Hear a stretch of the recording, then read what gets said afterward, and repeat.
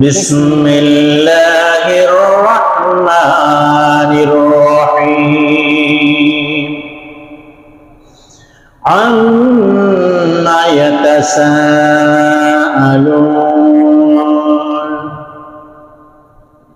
ওই সমাজের মানুষেরা একে অপরকে পরস্পর জিজ্ঞাসা করছে, প্রশ্ন করছে।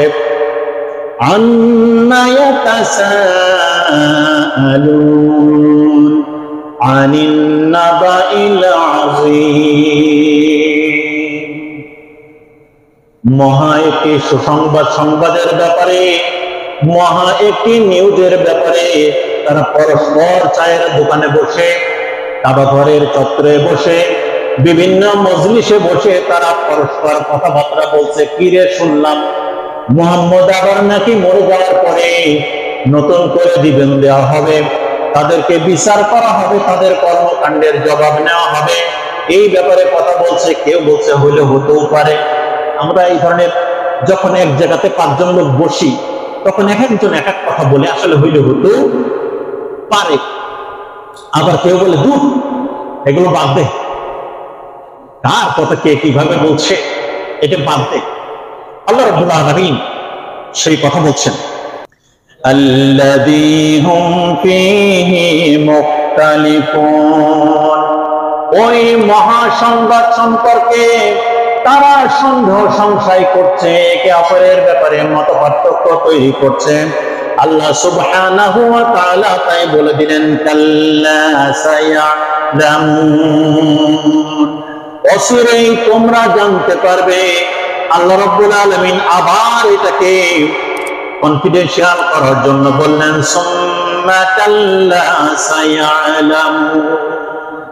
তোমরা তো জানতে পারবে, শুধু জানতে পারবেই না, অবশ্যই জানতে পারবে। এমন একটি সময় তোমাদের কাছে আসবে যেই সময়টার কারণে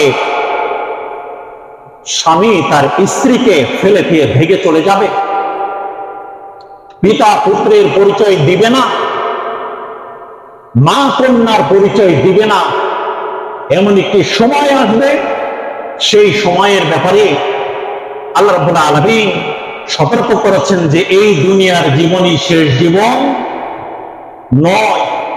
এই দুনিয়ার জীবনের পরে এমন একটি জীবন আসবে, এই জীবনটাকে আমরা যারা আমেরিকা, কানাডা, অস্ট্রেলিয়া, পৃথিবীর বিভিন্ন দেশ ভ্রমণ করি, প্লেনের টিকিট কাটার পরে ইমিগ্রেশন কাউন্টারে একটি জায়গায় যে বসতে হয়, ঠিক কিনা বলেন? এরপরে প্লেনে উঠে যাওয়ার পরে আমেরিকায় যদি আমরা যেতে চাই, যদি দুবাই অথবা সিঙ্গাপুরে আমরা ট্রানজিট করি, ওই কর্তৃপক্ষ ওখানে 3 ঘন্টা অথবা 5 ঘন্টার একটি টাইম দেয়। এটাকে ট্রানজিট পিরিয়ড বলা হয়। ওই ট্রানজিট পিরিয়ডের ভিতরেই এই ধরনের একটি এরিয়ার ভিতরে দিয়ে দেওয়া হয় এবং সেখানে বলে দেওয়া হয়, তিলকা হুদুদুল্লাহ ফালা তা'তাদুহা। এই বাউন্ডারির ভিতরেই থাকবে, এই বাউন্ডারির বাইরে যাওয়ার পারমিশন তোমার। আপনি দুবাই সিটিতে ইন্টারন্যাশনাল এয়ারপোর্টে নামার পরে এই 5 ঘন্টার বিরতি পেয়ে আপনি অনুমতির বাইরে কি অন্য কোনো শহরে ঘুরে আসতে পারবেন? একটু কথা বলেন, পারবেন কিনা?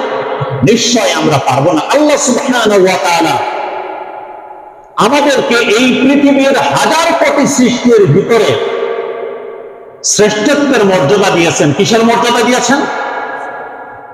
1000 কোটি সৃষ্টির ভিতরে আল্লাহ রাব্বুল আলামিন মানুষকে শ্রেষ্ঠ করলেন কেন? তিনি কি আপনার থেকে ছোট? কথা বলেন একটু।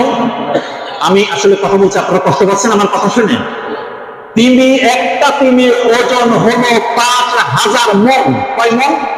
200 টনকে যদি আপনি ইকুইভ্যালেন্ট করেন, তাহলে ওই তিমির ওজন হয় 5000 মণ। ওর যে রিজিক হয়, ওর তো মনে হয় সুইস ব্যাংকে অ্যাকাউন্ট আছে, প্রতিদিন 50-60 টন করে সে খায়।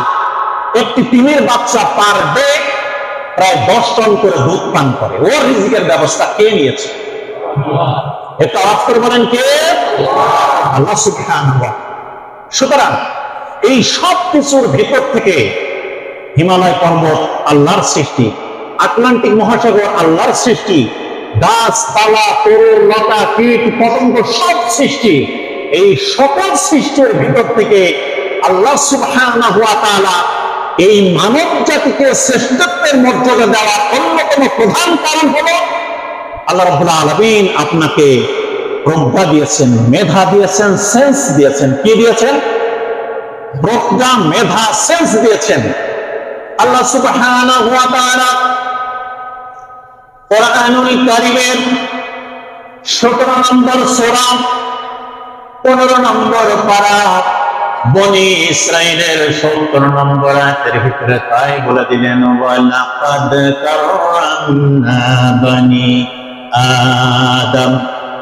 আমি আল্লাহ রাব্বুল আলামিন, ও আদম সন্তান, আমি তোমাকে শ্রেষ্ঠত্বের মর্যাদা দিয়েছি।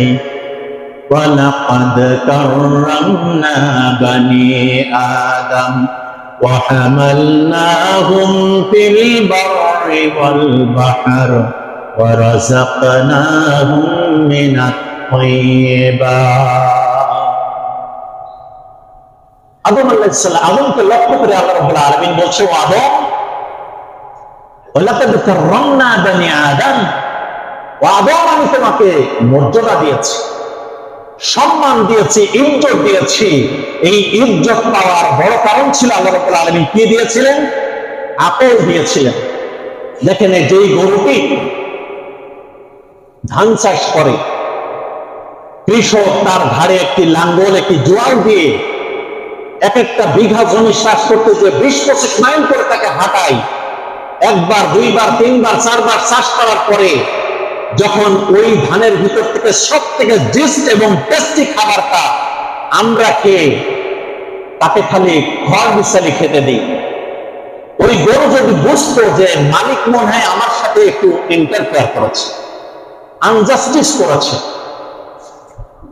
দ্বিতীয়বার নাঙল শুরু করার সাথে সাথে এই গরু যদি বলতো 50-50, কি বলেন, কি বলেন একটু, 50-50, 50% আমার, তুমি যা খাবে আমাকেও যদি তা না দেওয়া হয় তাহলে আমি আর চাষ করব না। আল্লাহ রাব্বুল আলামিন ওই বিবেকটা তাকে দেয় নাই। সারাটা দিন সে দাধার মতো আপনার জন্য খেটেই যায়, বিছালু দিলেও সে খুশি, না দিলেও খুশি, চিল্লাইও না, কান্দেও না।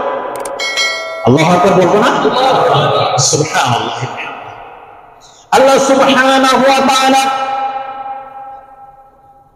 গোটা দুনিয়ার মানুষকে সেই কথা বলে দিলেন, ও মানুষ, তোমাকে মর্যাদা দিলাম, অনেক দায়িত্ব দিলাম, এই দায়িত্ব এবং মর্যাদা পার হয়ে যাওয়ার পরেই ও মানুষ, তোমাকে আমার কাছে আমি নিয়ে যাব। এই মর্যাদা দিয়ে তোমার কর্মকাণ্ড গুলোকে আমি একটি পরীক্ষার হলের ভিতরে, দুনিয়া নামক 60 বছরের একটি পরীক্ষার হলের ভিতরে ও মানুষ আমি তোমাকে দিয়ে দিয়েছি। এখন এই পরীক্ষার হলের ভিতরে এসে তুমি গোল্ডেন প্লাস পাবে না ফেল করবে, ডিসিশন আপ টু ইয়ার্স, সিদ্ধান্ত তোমার। আল্লাহ সুবহানাহু ওয়া তাআলা ওই যে তারা মতপার্থক্য করছিল, আল্লাযী হুম ফীহি মুখতালিফুন, এই মরে যাওয়ার পরে, মরে পচে হাড় হাড্ডি হয়ে যাওয়ার পরে আল্লাহকে আবার আমাদেরকে আসলে এক জায়গায় করবে কিনা, এটা নিয়ে আমাদের সমাজের বহু সংখ্যক মানুষের ভিতরে বহু ধরনের কথাবার্তা আছে। কেউ বলছেন there is no God, কেউ বলছে unseen is nothing, যাহা দেখা যায় না তা আসলে মেনেও নেওয়া যায় না। তাহলে আমরা বাতাসও যেমন বিশ্বাস করি, আমরা বাতাস থেকে এখান থেকে একটা সাউন্ড ভেসে আসলো, ওটাও বিশ্বাস করি, সাউন্ডও দেখা যায় না, বাতাসও দেখা যায় না। কিন্তু আল্লাহর ব্যাপারে এসে বলি, আল্লাহরে যেহেতু দেখা যায় না, সুতরাং তার মানার দরকার খুব বেশি আছে বলে না। এ ধরনের একটি কনসেপশন আমাদের সমাজে অনেক মানুষের ভিতরে থাকে। আবার কেউ কেউ যেগুলো একটু বিশ্বাস করি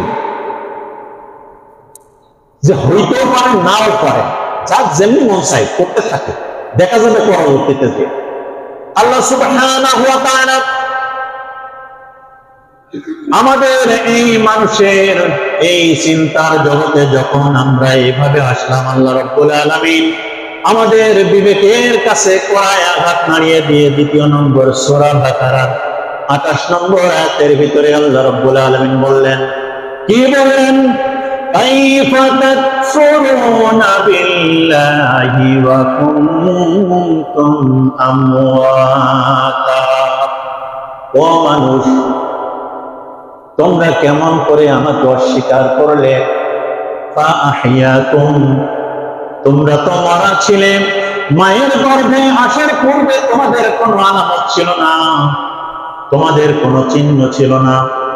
আমি বিশেষ প্রক্রিয়ায় তোমার মায়ের গর্ভে নিয়ে আসার মাধ্যমে তোমাকে একটি সুন্দর জীবন দান করেছি। বলি সুবহানাল্লাহ। কি সুন্দর জীবন আমি তোমাকে দিলাম। যখন বিজ্ঞানের গবেষণায় বলছে, এমব্রায়োলজি নিয়ে যারা গবেষণা করছেন, মেডিকেল সায়েন্সের, এরা গবেষণা করে বলছেন একজন পুরুষ যখন তার শুক্রাণু ডেলিভারি দেয়, এই শুক্রাণু ডেলিভারি হওয়ার টাইমে 3 থেকে 3.5 কোটি ভ্রূণ একবারে পাস হয়। কত কোটি? মেডিকেল সায়েন্সের ডক্টর যারা গবেষণা করেছেন, ডক্টর নিশ্চয়ের ভিতরে কেউ না কেউ আছেন এমব্রায়োলজি নিয়ে, বায়োলজি নিয়ে, ফরেনসিক নিয়ে যারা গবেষণা করছেন, এই মানুষগুলো বলছেন, ল্যাব বলছে 3 থেকে 3.5 কোটি ভ্রূণ একজন মানুষের ভিতর থেকে বেরোয়। এই 3.5 কোটি ভ্রূণের ভিতরে সবাইকে মেরে দিয়ে আল্লাহ করুণা করে আপনাকে বাঁচিয়ে রেখেছিলেন। সুবহানাল্লাহ বলবো না? আমাকে আপনাকে আল্লাহ করুণা করে বাঁচিয়েছে। তাই আল্লাহ রাব্বুল আলামিন কুরআনুল কারীমের ভিতরে আল্লাহ রাব্বুল আলামিন বলেন, কাইফা তাকফুরুনা বিল্লাহি, কাইফা তাকফুরুনা বিল্লাহি ওয়া কুনতুম আমওয়াতান ফাআহইয়াকুম সুম্মা ইউমীতুকুম সুম্মা ইউহয়ীকুম সুম্মা ইলাইহি তুরজাউন। ও মানুষ, তোমরা কেন আল্লাহকে ভুলে গেলে, অস্বীকার করলে? তখন তোমরা তোমরা ছিলে, ফাহিয়াকুম, আমি তোমাদেরকে কত সুন্দর একটি জীবন দিলাম। এই জীবনের পরিসমাপ্তি ঘটিয়ে আমি আল্লাহ রাব্বুল আলামিন সুম্মা ইউমীতুকুম, আমি তোমাদেরকে আবার মৃত্যুর কোলে ঢেলে দেব। সুম্মা ইলাইহি তুরজাউন, এরপরে সাক্ষাতের জন্য আমি আল্লাহ রাব্বুল আলামিন ওই ইজলাস বসিয়ে গোটা পৃথিবীর সকল বনি আদমকে আমি আমার বিচারের কাঠগড়ায় দাঁড় করাবো। সুবহানাল্লাহ। সব মানুষকে নিয়ে যাবে। আমাদের কারো কারো ধারণায় থাকতে পারে যে আদম আলাইহিস সালাম থেকে যত মানুষ এই পৃথিবীতে এসেছে, এক্সিস্টিং যত মানুষ এই পৃথিবীতে আছে, কিয়ামত সংঘটিত হওয়ার পূর্বে পর্যন্ত যত মানুষ এই পৃথিবীতে আসবে, সব মানুষের কি হিসাব নেওয়া সম্ভব? এটা একটা বেসিক কোশ্চেন, এটা একটা কোশ্চেন থাকতে পারে। তাহলে এই কোশ্চেনের উত্তর দেওয়ার জন্য আমরা কোরআনের বহু কথা রয়েছে। আমি আসলে কথা বলতে যে যদি কথার রাস্তার মুখ ছেড়ে দেওয়া হয়, হাজারো কথা বেরিয়ে চলে আসবে এবং প্রতিটা কথার পিছনে কোরআনের আয়াত সংশ্লিষ্ট রয়েছে। আল্লাহ রাব্বুল আলামিনের পরিধির ব্যাপারে কোরআনের বিভিন্ন জায়গাতে আয়াতুল কুরসির ভিতরে আল্লাহ তার পরিচয় দিয়েছেন, সূরা ইখলাসের ভিতরে আল্লাহ রাব্বুল আলামিন আল্লাহর পরিচয় দিয়েছেন। কিন্তু আল্লাহ আসলে কত বড়, এটার ব্যাপারে আমাদের কারো কোনো আইডিয়া আছে? আমাদের একটা ধারণা, আমার কথা কষ্ট পাচ্ছেন আপনারা? আমাদের একটা ধারণা যে আল্লাহ কেমন, আসলে মানুষের চিন্তার ভিতরে তো আসলে এটা নিয়ে আসার সুযোগ নাই। তবে আল্লাহর ব্যাপারে একটা বক্তব্য আছে, আল্লাহ আল্লাহর মতো। আল্লাহ কার মতো? আল্লাহ আল্লাহর মতো। সুবহানাল্লাহি ওয়া বিহামদিহি। আল্লাহ আল্লাহর মতো, আল্লাহ কারোর মতো না। লাইসা কামিসলিহি শাইউন। ওই আল্লাহর সাথে আর কাউকে মিলাইতে তুমি পারবে না।